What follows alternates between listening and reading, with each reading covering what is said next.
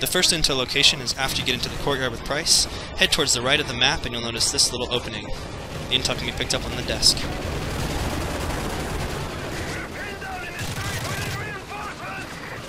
The second piece of intel is after you clear your way towards the street.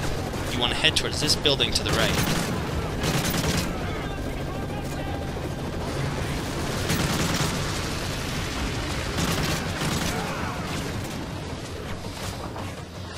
Head into this bedroom and you'll notice it on the desk.